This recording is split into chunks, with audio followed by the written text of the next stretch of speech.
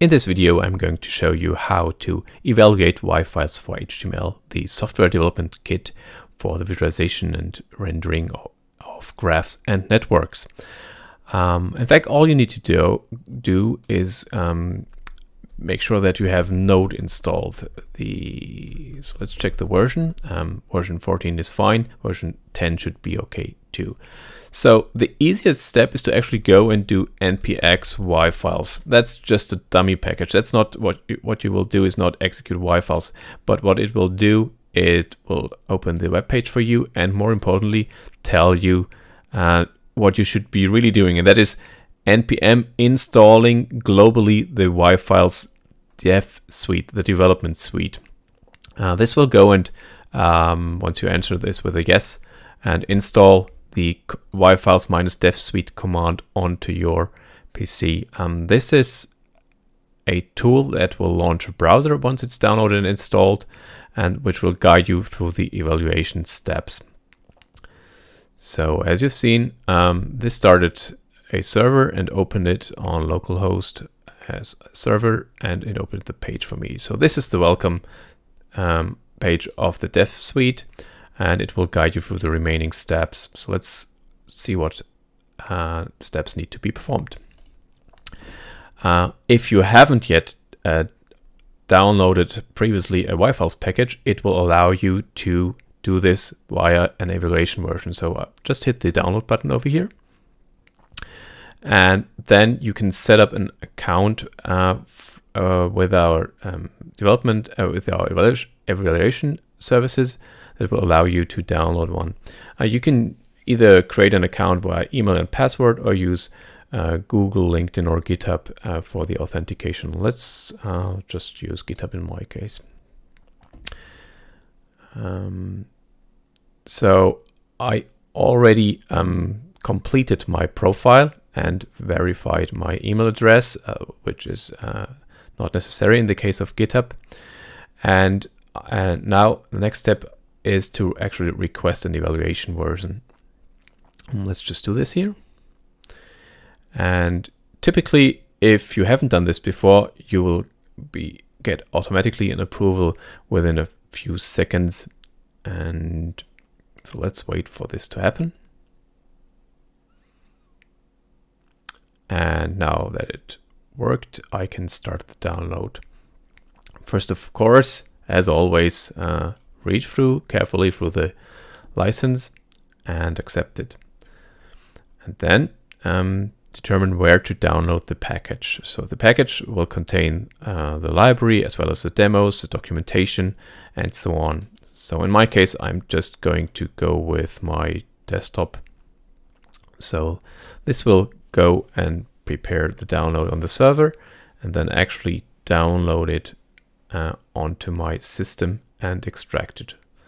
This is a rather large zip file with over 200 demos, the library, the typings for your code completion for JavaScript and TypeScript, and the complete documentation. So let's wait for this to finish. Perfect. So while we are reading the additional steps, in the background, it already started some preparing work for the next steps. So we downloaded. So let's click continue. Since we also created an account, we're already successfully logged into our customer center account, and so this will then allow us to request support from the support team and get other benefits. So in order to work with the demos, it's recommended but not necessarily required to have Git on your system installed. This allows you to see the diff of the demos that you modified, roll them back, and so on. So I can auto-detect my version of Git, and it's already auto-detected, and so I can just hit continue. Also optional, I can specify the IDE that I want to use in this case Visual Studio Code. This will be used for opening and editing the demos.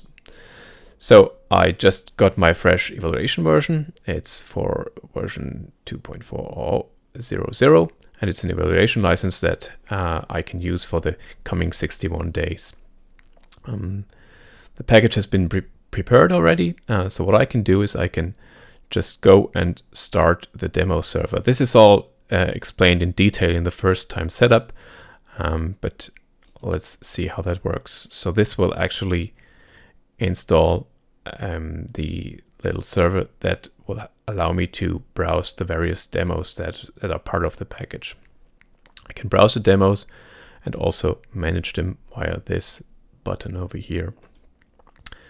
So the demo server is up and running, and what this tool will also do is fetch a version of the demo so that we can roll back and perform the diff. So this is initializing a local Git repository to allow me to see the diffs of the various demos.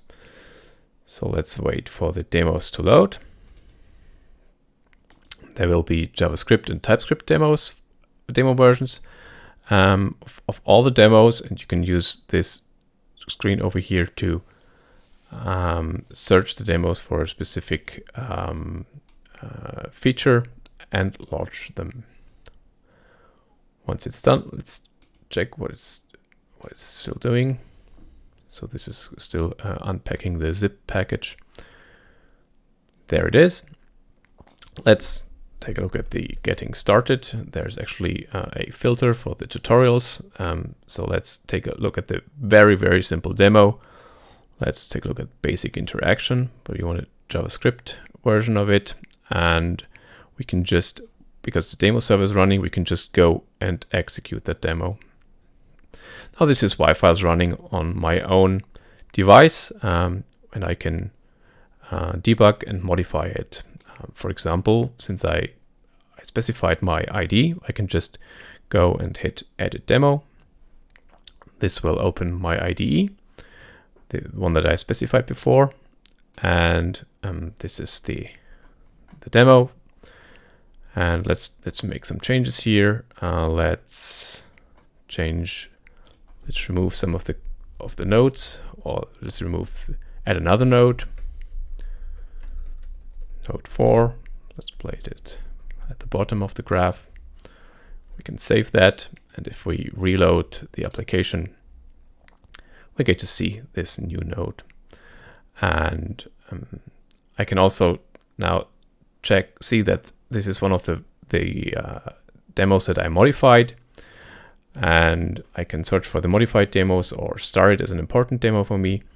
And via the options, I can see what changes I have applied. In this case, I see that I modified the graph initialization. And I can also revert the demo to the clean state before, or request a support for once I run into an issue. So that would work by just pressing request support. And I can optionally tell it to include the diff for the support personnel so that they can help me and see the changes that I made. And I'm saying, okay, I want this diff to be included. Hit continue.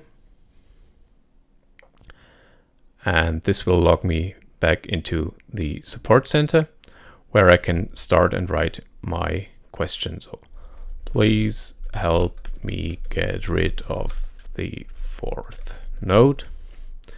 That's probably not very helpful, but this is something that you can customize to help our support personnel, of course. And now I sent the message, and once I get a response, there will be a new message highlighted over here. This one is actually the one I haven't read yet, which welcomes me. So, and you will also get a notification once the support came back to you and tell you how to fix your problems. So let's just revert the demo. And now if I go back to my IDE, the fourth node is gone again. Using this way, automatically the IDE got set up with the code completion, and the library is added as an NPM module so that you can go and start coding with either TypeScript or JavaScript. And once you have explored all the demos and the documentation and watched all the various videos, this dev suite will also allow you to create your own yFiles app. There's a set of videos that guides you through the various steps and options that you have when you want to create your own application, so please check them out. Thank you.